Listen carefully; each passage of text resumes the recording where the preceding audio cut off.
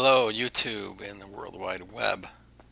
Good to see you, Bob. This is Check It Dude on RickTube on YouTube for snipergaming.org.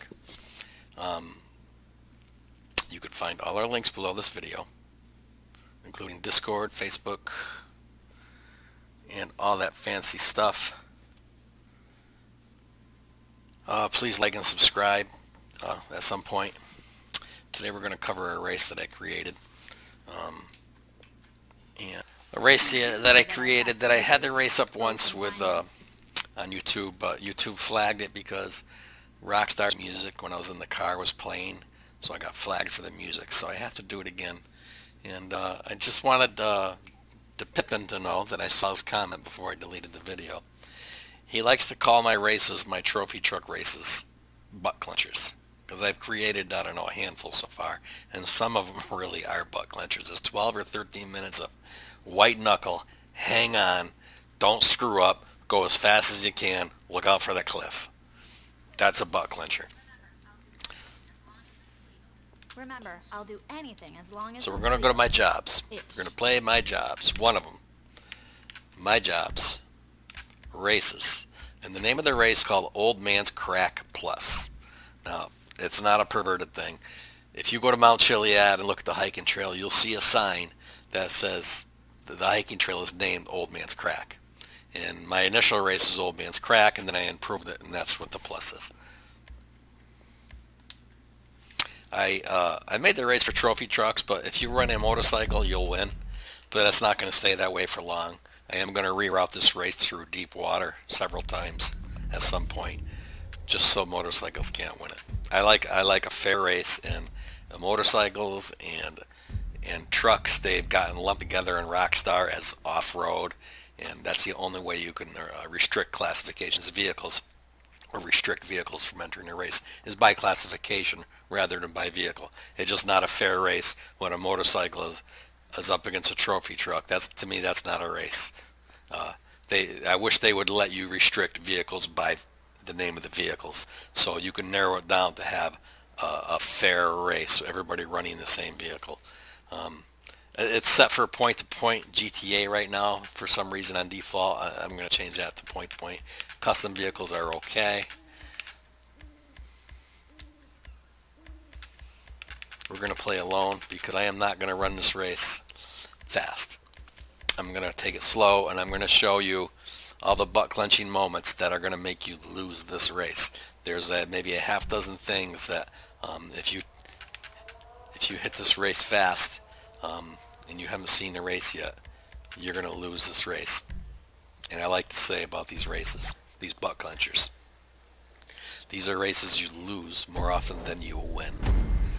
You know, there's a time in this race where you can go high flying as fast as you can, and then there's a time that if you go high flying and as fast as you can, you're going to lose the race.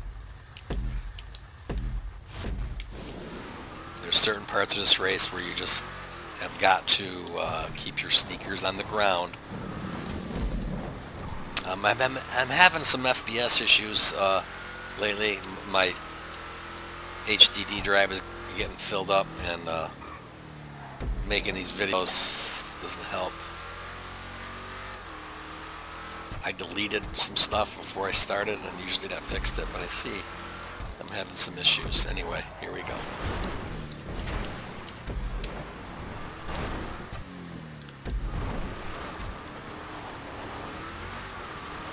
Really easy to roll the truck. Hit one rock, or bump. I usually catch this one, catch some here. I screwed it up, but let's hopefully I land on the sneakers. I did.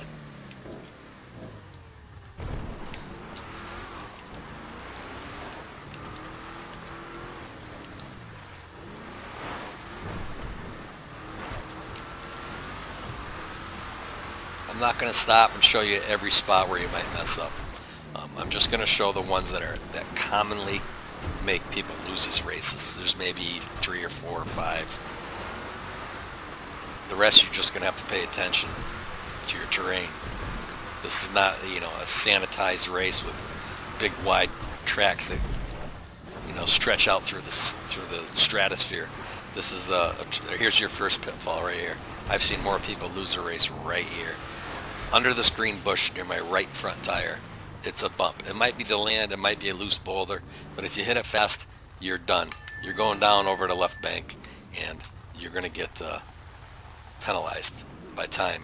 Either you're going to try to climb back up into the race, which takes forever, or you're going to respawn. The quicker you respawn, which is you hold your Y button on a controller, the quicker you get back to the last checkpoint you went through. So if you are really quick at respawning, screwing up somewhere doesn't mean you're out of the race. All right, but if you're slow and you tumble first, you're tumbling, you wait till you're out of the, and then you hit your Y, you're done. As soon as you go off the ledge, if you hit your Y right away and hold it down, the quicker you respawn, the better. Anyway, so here you can go almost full tilt through here, but you got to hang left a little bit, and it's not going to be really comfortable because if you go left too far, you're going to go off the road, even without bumping that rock. Here's another one here. That loose rock at top speed sometimes causes issues.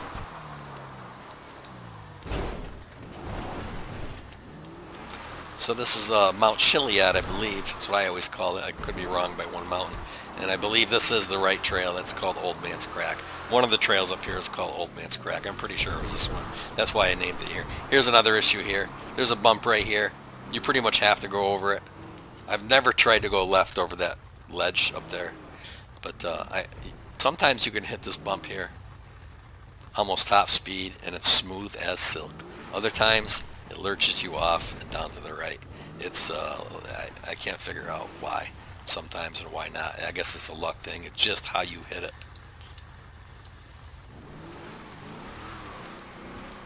Now we're at the top of Mount Chiiad.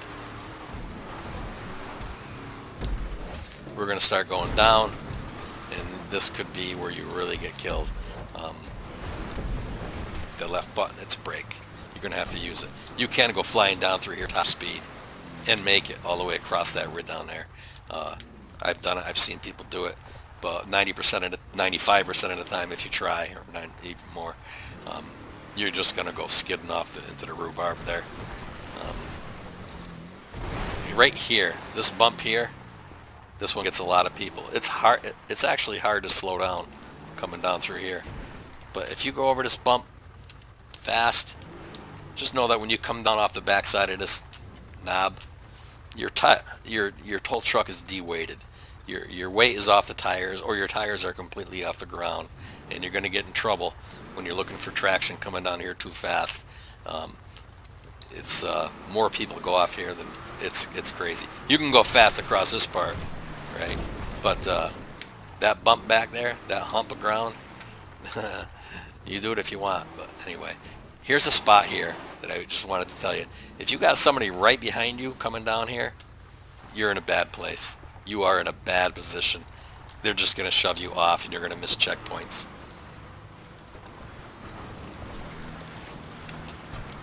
And same with this point here. If somebody's right behind you here, do whatever you can do. Don't let them behind you unless you trust them, right? And let them go first, whatever it takes. All right, so I am not traveling at butt-clenching speeds, but here's another spot. Don't let them push you off, because I just want to show the race.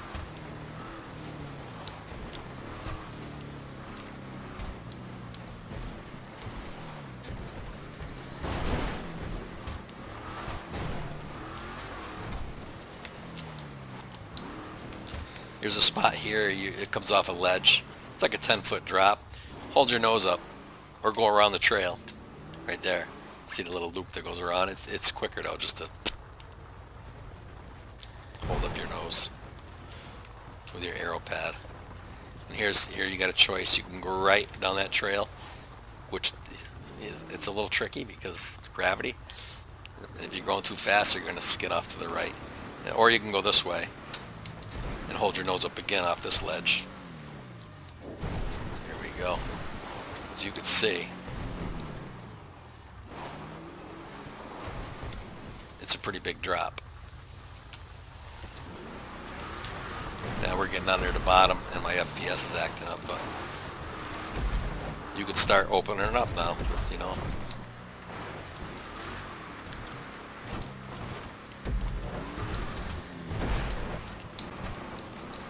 And right here, you want to leave the trail and go to the right. I initially had it going straight, but there's some rocks that down there that just made the race no fun. You get stuck on them, and it's hard to bump over them. So, a little finesse down here. Try not to hit the tree. It's a good place to roll the truck. A lot of people roll there and get frustrated while they're trying to right their truck. So I come down there a little easy, personally.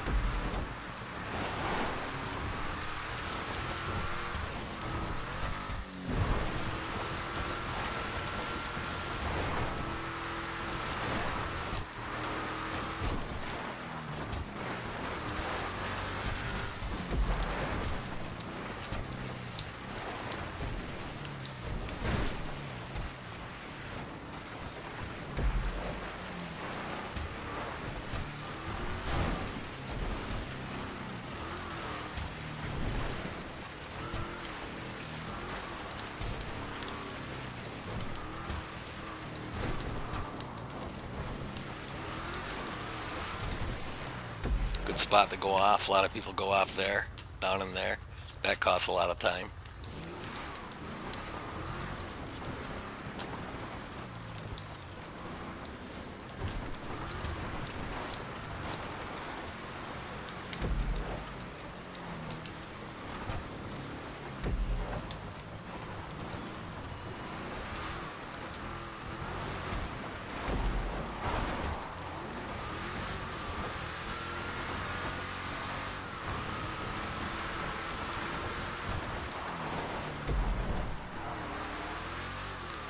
Slipstream is on.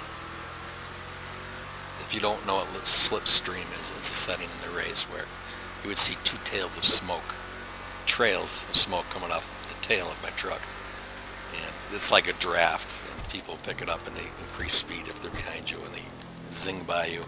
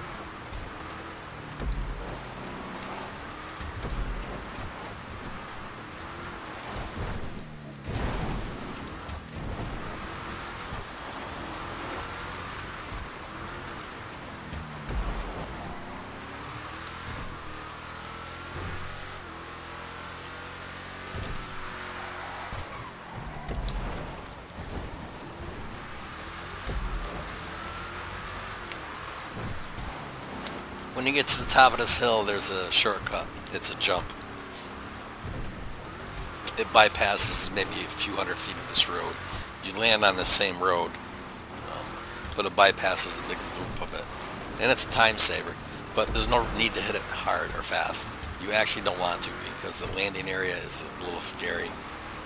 You don't save any time by hitting it fast, not really. You save more time by succeeding here. I just let off the fuel, hit it nice and easy. It's way safer. You can hit at top speed and survive. But if you hit at top speed, right way down here is where you normally go off. Right there. It takes that long to stop. Slow down so you can handle that corner.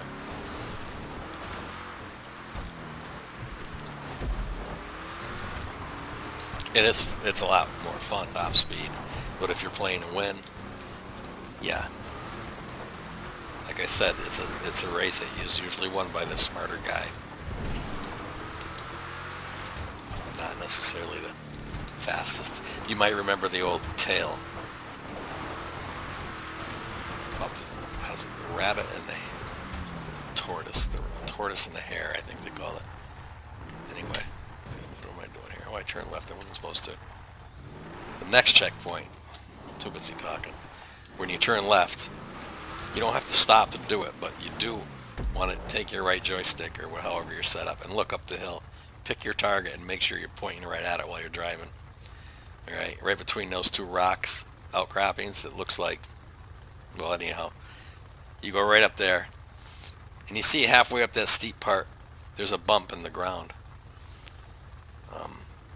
You do what you want, but if you go as fast as you can over that bump, you come off that bump, and your tires are deweighted, or your tires are in the air, and you slow down massively. So it pays to, and when you do slow down massively, your tires start spinning, and then you're not pointing in the right direction. You can get up there full steam, floor it, and make it, but you could also, as you go over that bump, let off the throttle just a little bit so your tires don't become quite as airborne.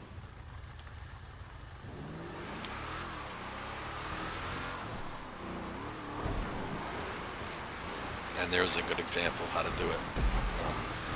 Actually, I didn't time it perfectly, but I did it good enough so I got up there fairly quick. Now here, you got to know the difference between a bush and a tree. If you hit that one on the right, I think that's a tree. The one on the left might be a tree. They stopped you dead. The bushes you could roll through. Now you're going to come down and you're going to jump off this ledge over the highway. You want to really point it. So you want to point your truck so you're not going to hit the telephone pole. All right, we call them car catchers. You could do it pretty fast, but I'm going to go kind of slow so I can show you the pole. See it down there straight ahead? Go a little bit to the right, but land on your wheels. You don't want to hit that pole. You want to come right down through here. And it's easily done without spinning out. There's 2 quick checkpoints here. Watch for that one, the second one there.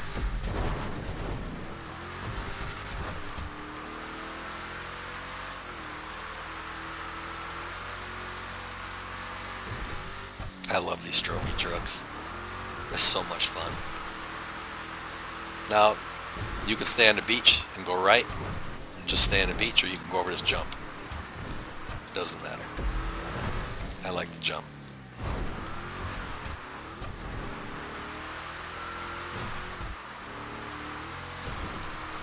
Tricky spot coming up. This checkpoint right here, when you hit it, take a sharp left because there's another checkpoint really close to it. And if you went here and did a sweeping turn because you're going really fast, you'd go by this checkpoint and you really wouldn't see it. I don't know why I put them so close together like that. It may have been because it's hard to place checkpoints in uneven ground. Maybe that's why, but it is pretty even back there. It doesn't matter. Anyhow, they're there. And you can stay on the road or take the shortcut across the beach.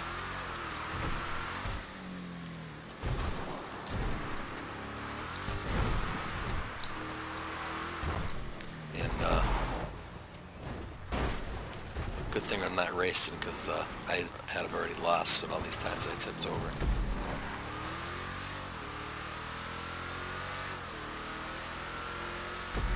Slipstream again. Now, I know you guys all know about slipstream, but just because you have and you're behind and you have the slipstream doesn't mean you gotta pass. If you're smart, you'll wait to pass. You'll wait until a point where he doesn't have another chance to pass.